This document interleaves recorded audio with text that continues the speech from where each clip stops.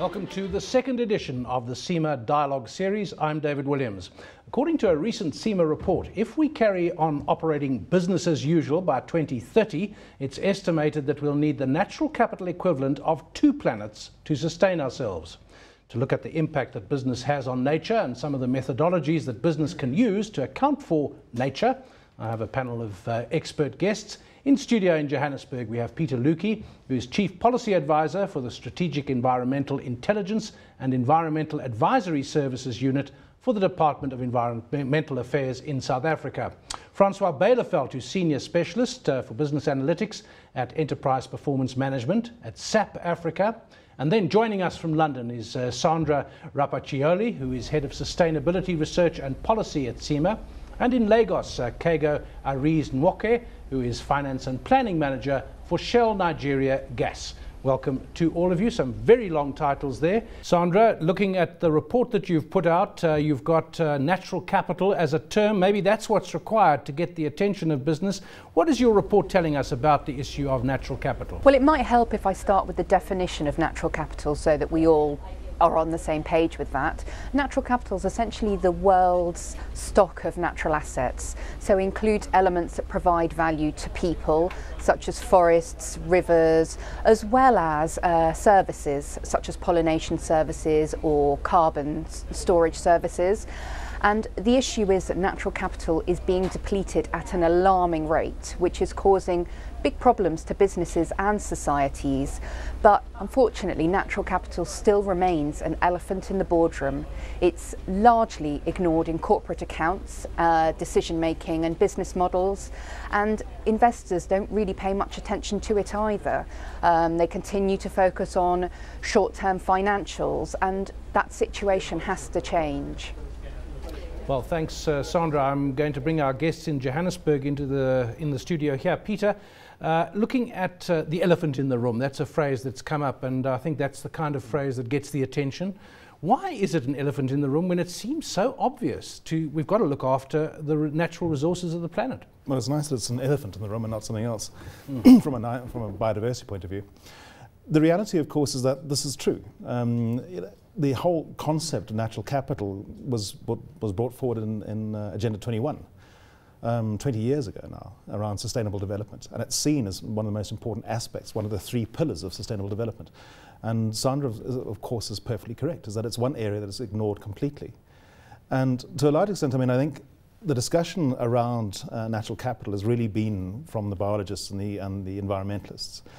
And they have not, I don't believe they've been really speaking the correct language. And I think this particular report is important because it starts speaking the language. And to be honest, one of the things that we really are struggling with is even the definition of natural capital. And then going on to the whole sort of situation is how do you account for natural capital? And that's not the purvey of biologists and ecologists. That is the area of accountants. And so it's really, really important that this discussion starts involving accountants, because it really is at the basis of business. I'm going to come back to you to ask, you're an advisor to the government in South Africa, how well South Africa is doing in this area. But let's bring in Francois Byleveldt. Francois, you're at SAP Africa. So from your perspective, Africa, presumably you're looking at the continent rather than just South Africa. How are we doing in Africa? Well, I think from a SAP perspective is we've got already customers in Africa that's already applying some of the natural capital methodology, if you can call it like that, into our solutions, specifically focusing on Ghana at the moment. But yes, also from a global perspective, we've got customers that's using our sustainability management solutions and applying like our GRI, Group Reporting Initiative, and also focusing on integrated reporting. I think also another aspect which is also important from natural capital is the risk that's associated with natural capital. And once again, in that area, we've got solutions in place called Group Risk and Compliance, which obviously focusing on it. But I think also important thing just to talk further on natural capital is actually how do you actually measure this from that perspective. And I think let's come back to measurement in a moment, and with Peter with the South African angle, but I'd like to bring in Nwakaego before we go any further, just to get everyone into the discussion in Nigeria. You work for Shell Nigeria Gas, Nwakaego. Obviously, this is something, I mean, by definition, if you're in the resources sector, you have a finite resource. Gas is certainly not renewable, natural gas. So where does this fit into your company's approach? So basically, at the moment, even as in Shell globally, we look at natural capital in our decisions. Basically, we have sustainability factors in our decisions, even if it's our short-term performance decisions. So most of the time, we consider this. And I know that as a company in Shell, we have a social responsibility to make sure that we consider some of these factors, because it's something that will really bite any company that doesn't embrace it in the long run. I want to come back to you to ask how Shell incorporates it into their decision making so that it gets the attention of employees. But coming back to you, Sandra, in London, tell me a bit more about this report. And it seems clear that you have to get the attention of people. What about this report is going to get the attention? Yeah, I mean, what we wanted to show was that natural resources are being depleted at an unsustainable rate. We are already using 50% more natural resources than the Earth can replenish. And as you mentioned in your introduction, if we carry on business as usual, by 2030, we'll need the equivalent of 2 planets worth of natural resources. So that situation is unsustainable, and businesses and we believe accountants have got a really important role to play. They need to start understanding their relationship with nature much better, so both their dependencies on critical natural resources to help them do business, as well as their impacts on nature. And in the report, we also look at what the key role is for the finance person, how they can help navigate their organisations through natural capital depletion.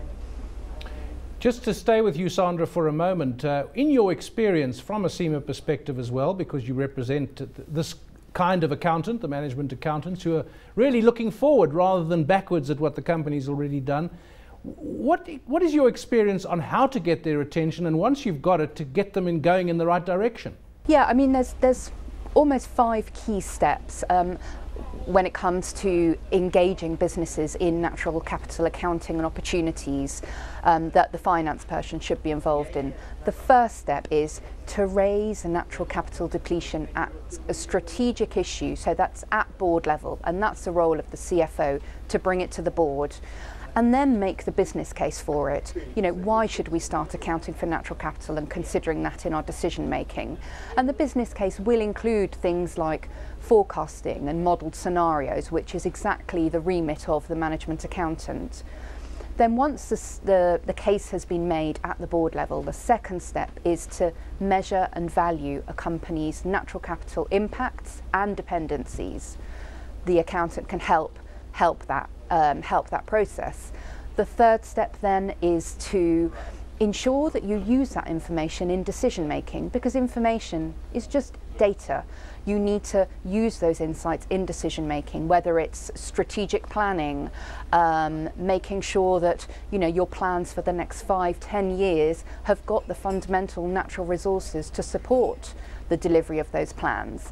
It can be used in investment appraisal decisions. Many decisions should be informed by natural capital information. Then the fourth step is to engage in the debate. So there's a lot going on at the moment in terms of natural capital accounting, both on the government side and corporate side. There are standards that are being developed. So it's really important, particularly for CFOs, to get involved in the debate and to influence the development of certain standards and metrics. And finally, number 5 is make sure you have the right skills in the organisation for natural capital accounting. So CFOs should look at the skills in their finance team. Do you have the right people with the right skills to help embed this information into decision making and reporting? And also, this needs a transdisciplinary approach. It's not going to be one profession that solves a problem. The finance people may need to speak to biologists, to engineers, to meteorologists when they're doing their forecasting and their modelled scenarios. So, get the right skills in the organisation, but also bring in other expertise from external partners. Well, Sandra, that's a great summary of the issues, and I think we're going to return to each of them. But let's come back to Peter, and I asked how South Africa was doing in particular. You're an advisor to the government. This government, all governments, have a lot on their plates. Our government in particular is making up for a lot of things from the past, as well as trying to deal with the present and the future. Yep. So how's our emphasis been in this area? Well, to be honest, not bad. In terms of where we're going as government, first of all, our National Development Plan specifically mentions natural capital and specifically mentions the problem that we're actually using it up faster than we're actually replenishing it. And so the National Development Plan acknowledges the problem and then hopefully provides a plan on certainly starting to look at them. Are we better than other countries at not using up our natural capital too quickly? No, we're terrible. We're hopeless. We're hopeless. And we always surprise. Whenever we do a State of the Environment report or a strategic environmental outlook, and we see that the quality of our rivers are going down and the quality of our waters are going down and our grasslands are disappearing and what have you, we always throw our hands up in shock. But I mean, this is just an obvious calculation. I mean, if you keep on taking without giving back, of course it's going to be depleted. And so we shouldn't be shocked. So we have to start looking at mechanisms of how we can give it back. And giving it back is not just around biodiversity and the natural areas. I mean, it's basically around this natural capital, what we're calling ecological infrastructure, the stuff that provides us with basic life-giving and life-enhancing goods and services. And with climate change, this becomes even more important, is because building up that ecological infrastructure is the easiest way of actually building resilience to change. And so the time is absolutely right now that we start looking at giving something back. And at the moment, I mean, South Africa, looking at the whole offsetting approach, for example, is very, very progressive in our thinking. Offsetting, that's like the carbon exchange type. Absolutely, but it goes way beyond carbon. I mean, there's real double whammies. For example, you can have a sort of situation where you're doing carbon offsetting in succulent Karoo, for example, by restoring succulent Karoo, having huge biodiversity impacts and also restoring the productivity of the land. So you get these three benefits from an investment in ecological infrastructure.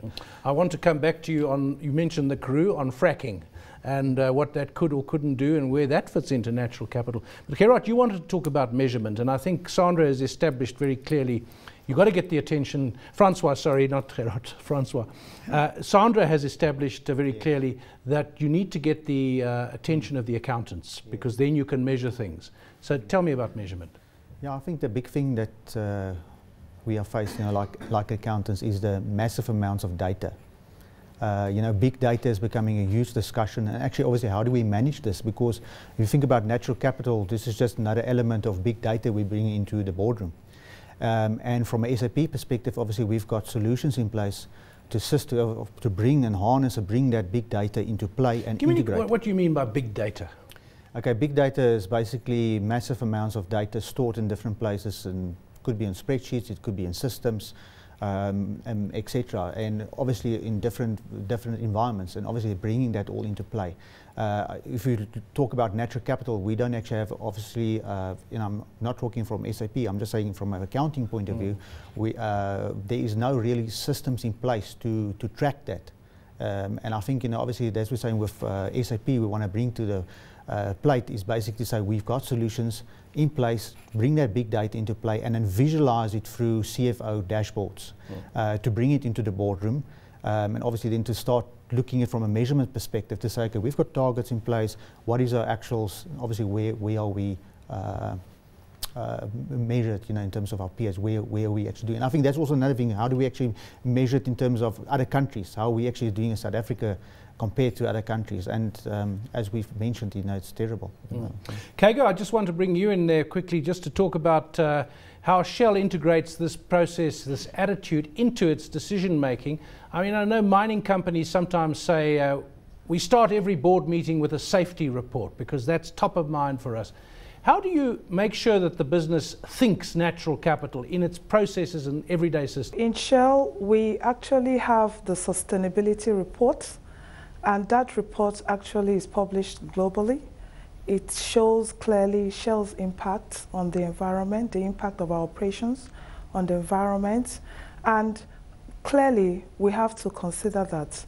So we usually, before making any decision, we look at the health implication, the safety, the security, and most importantly, the environmental impact of that decision. And then in taking the solution, we look at the solution that has the minimal impact to the environment. Really, because we don't really want to have issues with our supply chain. We know there are reputational damages that could cause that. So it's really something we take seriously.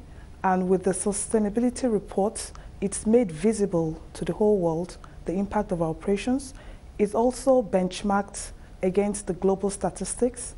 And we aim actually to really improve that space. Sandra in London, I know you have to leave us now because of time constraints, but I'd like a final word from you, from your report. Who's doing well, maybe in countries, maybe in companies? Who's setting the example in this field?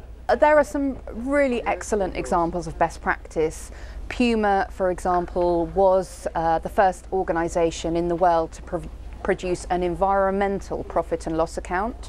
So what that means is that they put a monetary value on their negative impacts on the environment and society, and then they've used that information to identify what the hotspots are in their value chain in terms of impacts, and that's where they're focusing their resources and trying to kind of minimize those impacts. Coca-Cola as well, that's an interesting example. Water scarcity obviously has a very material risk on their business. So water stewardship is extremely important to Coca-Cola, and they're working with a lot of local community projects to try and put back as much water as they use, so to try and have a zero water impact. And another one that I think is fascinating is Dow Chemical. They've been looking at the true value of nature in their organisation and how they can work better with nature. So they were due to upgrade one of their water treatment facilities in Texas. To upgrade it would have cost them $40 million. And they decided to see whether there was a natural solution that could basically do the same job. So they constructed a wetland to filter wastewater. That cost them $1.5 million and was fully operational within 18 months. So it just shows how understanding your relationship with nature and the true value from natural assets can really bring benefits to business, both in terms of risk management and quite big cost efficiencies as well. Thanks, Sandra. Thanks for joining us. That's Sandra Rapacioli, who's the Head of Sustainability Research and Policy at CIMA. She has to leave our discussion now, and we're taking the opportunity to go to a quick break. More on the relationship between business and natural capital when we return. Don't go away.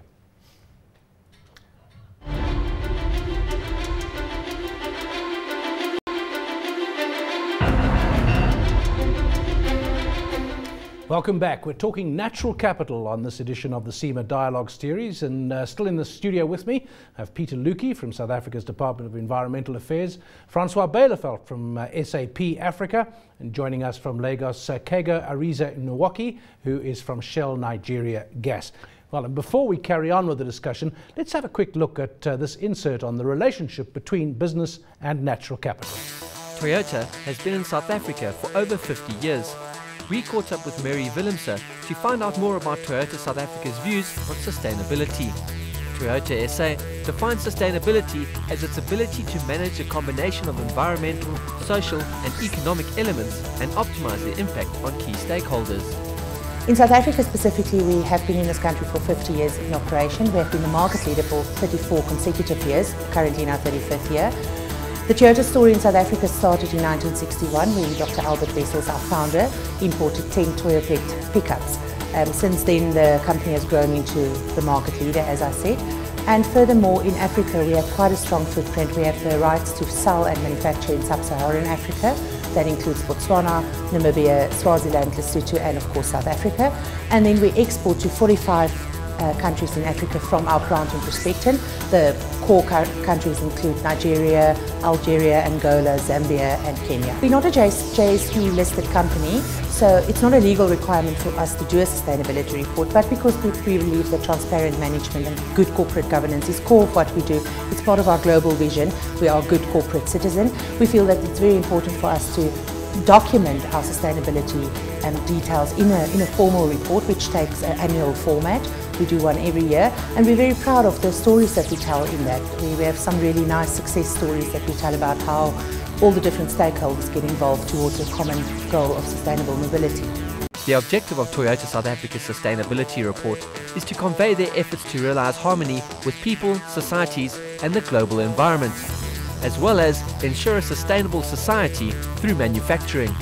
So basically we look at addressing all the key stakeholders. So from a customer perspective, we obviously, from a sustainability perspective, make sure that we have sustainable, good customer relationship figures and customer satisfaction index. We have specific plans and actions in place to make sure that those levels don't drop and continue to rise. At core of that and at everything we do is the quest for quality, durability and reliability in everything we do. From a dealer perspective, which is of course another important stakeholder, we have specific eco-standards that the dealer has to meet. Also from a supplier level, we will not do business with a company that's not at a minimum ISO 14001 accredited. So those things are very important to Toyota from a sustainability perspective, and I think it should be important for corporate South Africa to ensure that they do business in a sustainable way to ensure future growth. From our perspective, it really is important to ensure a sustainable future, not only for this country but for business in Africa and export business specifically. It's very important to ensure that we have the correct figures and the right attitude towards sustainable growth to ensure a future. Peter, I want to come back, and I don't know how much you can say about this, but it seems an obvious question to ask. So if you're a management accountant and you're looking at a project that your company is doing, the Karoo, the possibility of fracking, natural gas, shale gas, etc. How would you think about this differently compared to the way people have done it in the past? Well, if we thought about it differently, perhaps we wouldn't have had climate change. You know, that's being glib, of course. The reality, of course, I mean, when you're looking at non-renewable resources, the accounting becomes very, very difficult. And with fossil fuels, equally so. So just from a business model, extracting fossil fuels to a point of view is an interesting and quite a difficult business model from an accounting perspective. If, for instance, the use of those fuels are also leading to the destruction of the planet, and then it becomes a very, very difficult accounting equation. And Shell has, I think, quite a challenge ahead of them, as do all the fossil fuel companies. Yeah, let's go to Nwakaego on that, seeing that she works for Shell by coincidence. You know the story of our Karoo and of course Louisiana in the US, the shale gas opportunity. It's very difficult for a company whose business is extracting gas and oil to slow down, isn't it, if the demand is there? So do you say, well, there's demand, we have to meet it? We don't just say the demand, we have to meet it, but we have to look at alternatives. So what are the alternatives out there for us to be able to meet this demand with minimal impact to the environment? Those are things that need to be considered in trying to look for the optimal solution. So yes, there's the demand, but then there are more sustainable ways of meeting those demands. What's the impact on water? What's the impact on the environment? What's the impact in the ground? And how does it tell in the long term? Because really we're aiming, or we are really a sustainable company, and we intend to stay beyond the 21st century. And these are things we need to consider now in trying to run our business before we close down. And that's not the intent. I suppose it also depends, Francois, on what kind of company you see yourself as. I mean, the famous story of Kodak, they thought they were in film. They weren't. They were in images of people. They needed to change their technology to carry on in that business. Shell, I think all the big companies, they're energy companies now as opposed to oil or gas companies. In Africa, there must be a temptation with high growth, and we've seen it in South Africa as well. Eskom, coal-fired power stations. The alternatives, sun, wind, nuclear. But meanwhile, we've got no alternative, so we just have to burn coal, and it's cheaper. So that argument seems to win every time. In Africa, the temptation must be, look, we'll worry about the environment later. Yeah, no, you're correct what you're saying. I think what we've also seen from our point of view is that I think there's not enough done as yet. You know, there's obviously a lot of, you know, people that's looking at at SAP to say come up with solutions to obviously help us, to measure the impact of the environment. I can definitely say, north from South Africa, we're definitely getting much more involved with Give me an example of where you've got involved and you've made a difference. Yeah, I think obviously in Ghana, is a typical example. Where we basically looked at a reconciliation solution between energy companies and the government, where they basically would say, okay, what is the inputs and what is the outputs, and actually doing a reconciliation process to understand what is going to be the risk on the environment. So, but that is like a solution whereby we facilitate it with them constantly, obviously to making sure, obviously they're doing it rightly and properly, and we want to ensure, that obviously that continues. I also think, if we just go beyond Africa as well, as I mentioned, we're very much involved with integrated reporting, and sustainability is obviously one of those parts to the integrated report. So we've got a lot of SAP customers as part of that global pilot program for integrated reporting, and obviously we constantly assist them as well. And SAP is also part of that pilot program. Okay. I think, David, if I may, in terms of this discourse, this whole aspect of actually starting to value natural capital, sticking to the energy theme, for example, and you said, for instance, we have coal and these sort of things. The reality is that South Africa is only second to Chile in terms of our solar resources.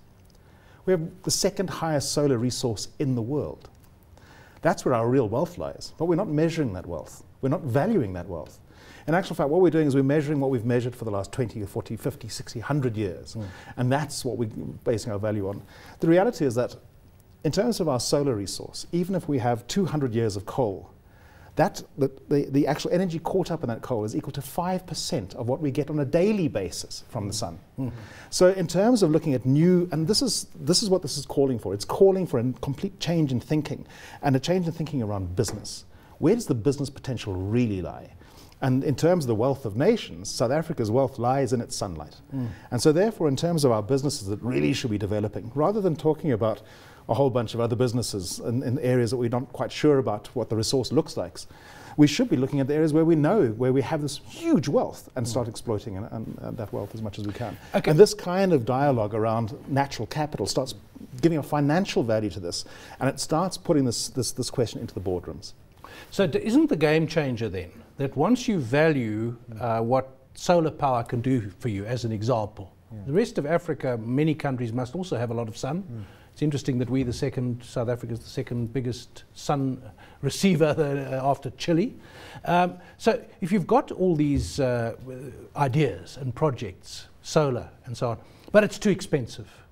However, if you value what it can do for you, it stops looking expensive. Isn't that where you come in, is to show how you can value the future potential of something? No, absolutely, yeah. So once again, we want to come back to our solution where we've, from a strategic point of view, we can obviously put a solution together to look at that value of natural capital. But as Peter mentioned, I'm just always thought about how to value like aspect like coal. Obviously, we're burning coal, and obviously it's going into the air.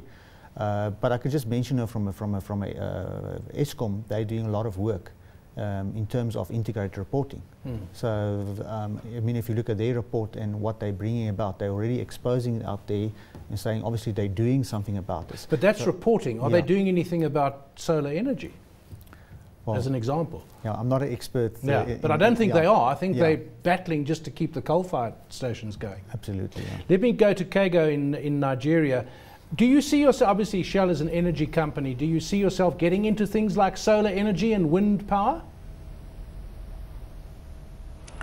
Yes, I think those are some of the options that we're considering, and we're still exploring those areas. And have you put a value on them? And I mean, I'm just trying to find out to what extent companies are doing what Peter has been talking about, trying to put a value on it to say this is the next big thing, and we've actually got to get it into our accounting systems. Are you doing that yet? I'm not sure, but I think basically those are things that we're looking at doing sometime soon. Because already we have the sustainability reporting, which is like a full report that shows the whole impact of our operations. But on the accounting bit and the reporting bits, it's not a separate report at the moment, because these are factored into all our decisions, and maybe it's not that visible like Sandra spoke about, but I'm sure it's work in progress. Peter, I want to come back to where you said we're terrible. We were quite advanced in thinking about things, but we're terrible at doing it. At what point, I mean, you talked about integrated reporting. Sustainability type reporting has been around for some time. I worked at SA Breweries for a time, and they aimed at being water neutral, so that whatever water they use, they somehow put back into the system. And Coke was mentioned earlier by Sandra. But, you know, policy and reality. So how close are we to not being terrible, and what do we have to do to not be terrible? Well, I think, first of all, one of the things that we're doing is at the moment as the department and with our partners in water affairs and with agriculture and so on and so forth, is developing a strategic infrastructure program on ecological infrastructure, looking purely at ecological infrastructure and water security. And how, for instance, our investment in wetlands and what we call our water factories. You may not know this, but for instance, 50% of our water runoff comes from only 8% of our land. And none of that is protected. So and we're a water poor country, and you'd expect that that's exactly what should happen. So we're starting to thinking about this investment in ecological infrastructure. And through that process, allowing a vehicle for companies as well to start doing the same, to start offsetting their impacts and building up this resilience. And I mean, just to give you an example, I mean, in terms of the kind of impact of this, I mean, this is not just a trivial situation of a small company doing something, what have you. I mean, entire city-states do this. I mean, the city of New York, for example, doesn't filter its water because of ecological infrastructure and its natural capital. It had the decision of, for instance, either building a very, very expensive $3 billion filtration plant or looking after its natural systems. And so what it did was declare the Catskills a natural park, and that provides clean, fresh water to a city the size of New York, basically for free. And that's the kind of sort of situation, is that the more we destroy our natural capital, it has to be, those goods and services are irreplaceable. So we have to basically bring them back by building infrastructure. And as you know, South Africa is not so great in terms of our maintaining infrastructure. We're great at building, but afterwards maintaining and what have you, we're not so hot at. This is free maintenance. And so that thinking has to come in. And I think there is a strong drive within government at the moment to start looking at this holistically. And the nice thing is the National Development Plan does that. It sets the target of this thing of we have to have a set of natural resource indicators, which is the accounting, the measurement. The measurement is the stuff that starts giving us an indication. Again, it comes back to measurement to get the attention of everyone. And the trouble with the National Development Plan, it's very big and there's lots of things in it, and each champion of each of those things thinks it's a priority. Yeah, I think it just comes back to this National Development Plan. I think, first of all, you have to have a framework. As Peter mentioned, you have to have a framework in place. Once you have that framework, that will then spill into some measurement framework or key performance indicator framework. And I think they're already obviously doing some work in that regard. Now, this comes back to the big data discussion. So obviously we've got departments all over the country, okay, and we have to collect that data and integrate that data and obviously report on that data. So it is doable.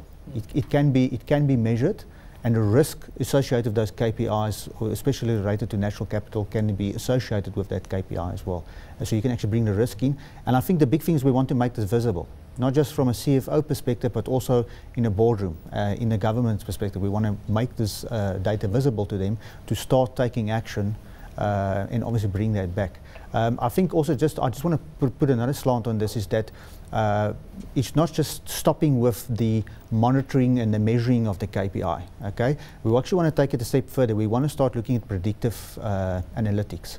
What I mean by that is we want to take these measures and obviously want to see what is the impact going to be that over time, and put preventative measures in place and try and let chaos not happen, you know. And I think that's what we want to have: an early warning, early alert system.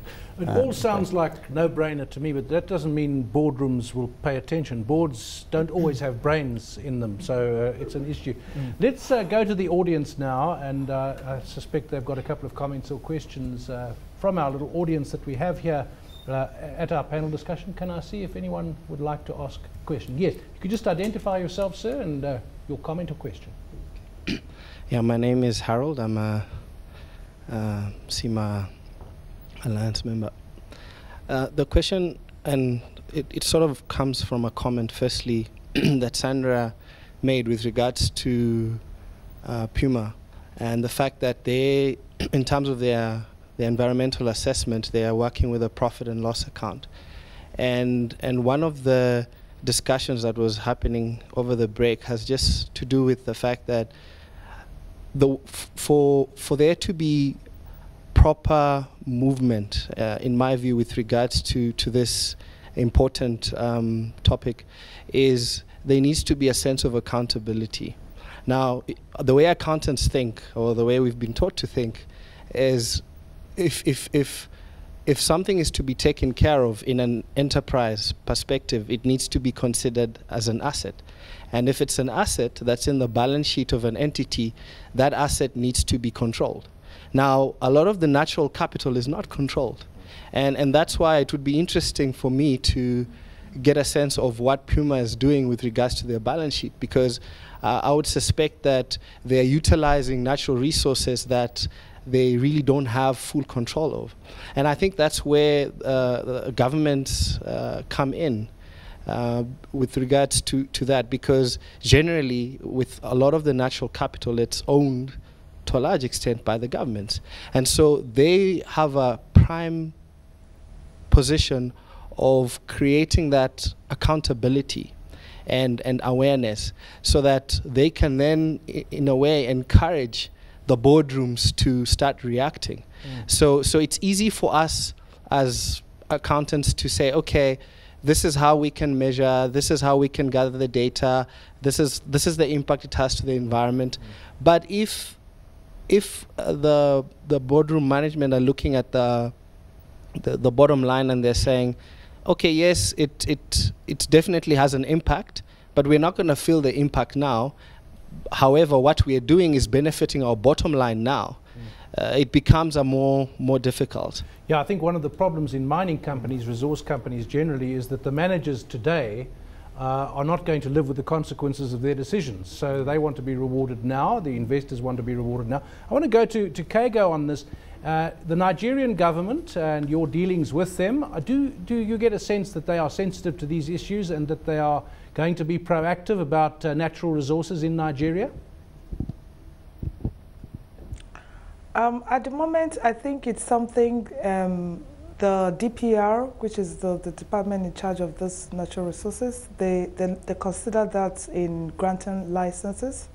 So I know that there is some kind of consideration given to natural resources depletion as they issue licenses.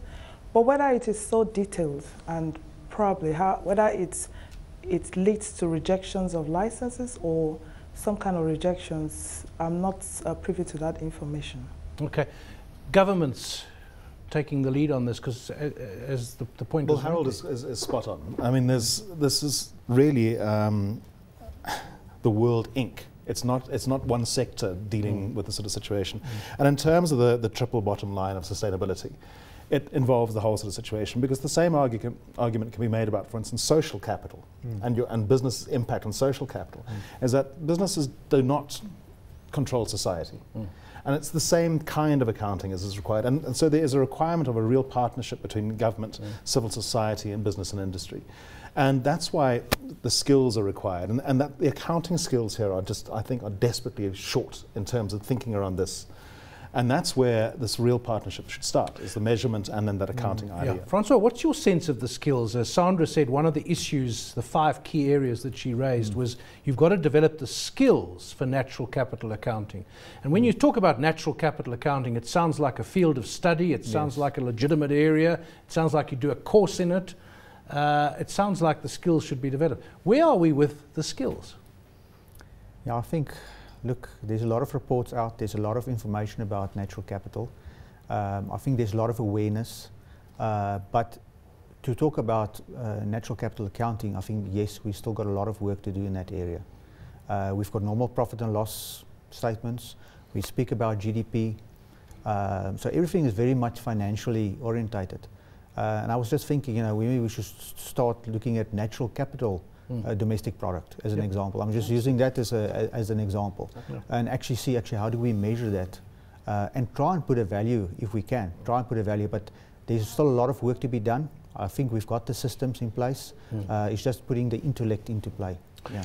All right. If I may, on this, I mean, I think it's an important point because, first of all, Sandra gave a definition of natural capital, and that was one definition. There are hundreds, unfortunately. There's no accepted definition of natural capital, and there certainly is no accepted system of measurement. The United Nations University have developed a thing called the Integrated Wealth Index, which looks at built capital, human capital, and natural capital. And so they're making a real attempt to start measuring this stuff. And they published a report, which I'm afraid South Africa did relatively poor on. In fact, we did exceptionally poorly on. But for the first time, we're actually starting to measure the stuff in a comparable way. And so you get organizations like United Nations as well who are working on it as well. And I can see that they were quoted in this report as well. So there looks as if there is a groundswell of academic and thought around this as well. But it really, as I said, once again, it kind of is in the domain of economists and biologists. And it needs to start going towards accountants and to start getting Keeps the numbers coming back right. to that. I mean, and that's really what it boils down to, I think. Well, and my impression is that CIMA is doing its best to stimulate this trend. Another question or comment from the audience was over there. Yes, sir. Just 2 quick questions. My name is Nico Kamfer, and I think they interlink. The one is just to ask, do you think the increase or the rapid increase in population, South Africa globally, contributes to the quick depletion of natural capital, number one?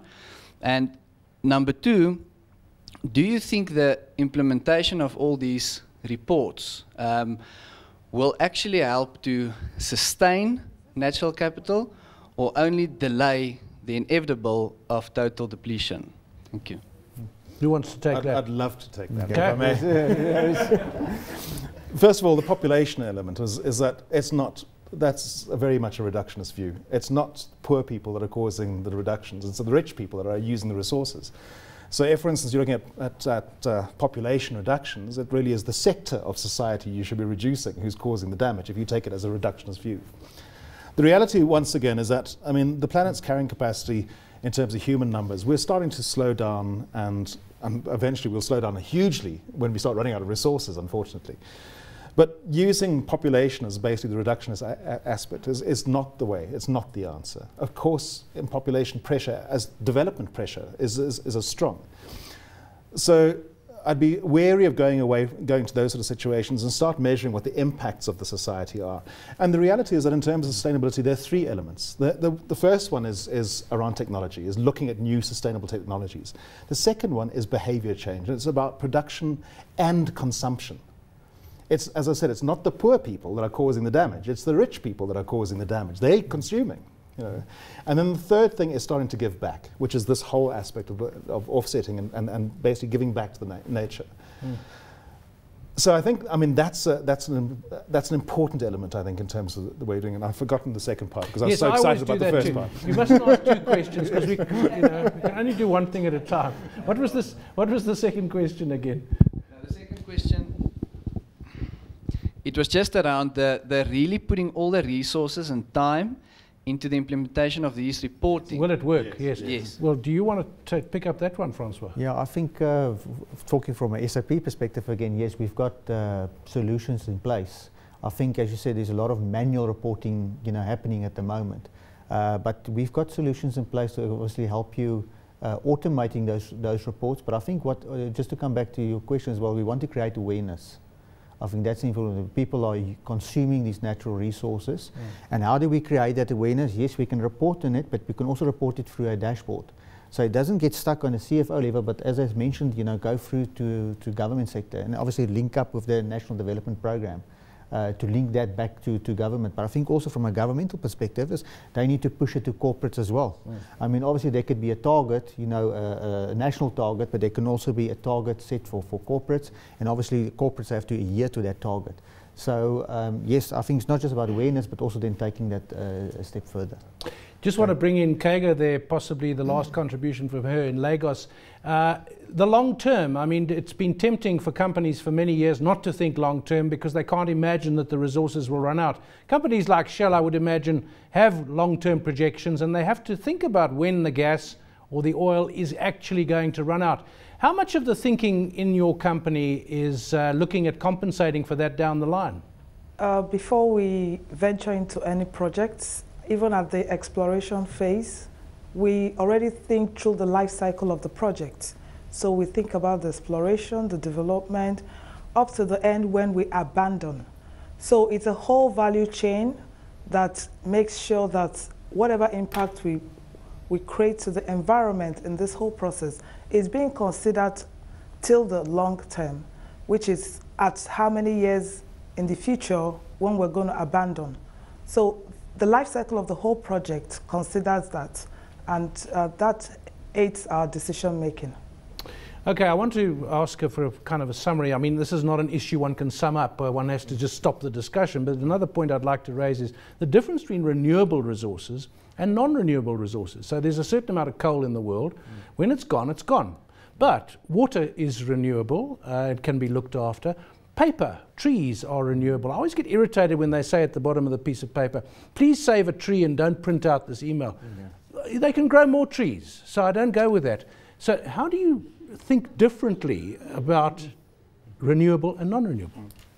No, it's an important one, and I think this measurement is an important element of it. And if I can pick up on the last part of that, the second question as well, is that it's not the case of measuring and reporting. It's what you measure and what you report. Yeah. It's not the amount of activities you're doing or the amount of money that you're doing or the amount of plans that you put in place, but it's the actual measurement of the outcome of those activities, whether that outcome is improving things. And that's where we are not very good at. We're great at measuring how much stuff we're doing. But I mean, in a way of answering that question, there's certain things that are going to run out. Absolutely. We know that. I don't think a lot of people appreciate that South Africa's running out of gold. It will run out of platinum, coal, iron ore. It's just that it's not going to happen yet, so we can't imagine it, Francois. Yeah, no, you 100%. I think talking about coal again, so what do you actually put in place? I mean, my answer would be to say look at nuclear power, you know, as an example, as an alternative, because at the end of the day, we all consume energy and we all require energy. Yes, we can look at solar panels. Yes, we can look at these alternatives we can look at. Well, yeah. Francois, Peter, we have to stop now, I'm afraid. No good place to end a discussion like this, but I think the fact that we've aired the issues is great. I've learned a lot this morning, and I think the language we use, perhaps the point made right at the beginning, the language we use is crucial in getting the attention so that it becomes embedded in management practices. Thanks to my guests, Peter Lukey, he's from South Africa's Department of Environmental Affairs, Francois Byleveldt from SAP Africa, and joining us from Lagos was Nwakaego Arize-Nwokoye, who is from Shell Nigeria Gas. Until next time, it's goodbye. Thank you.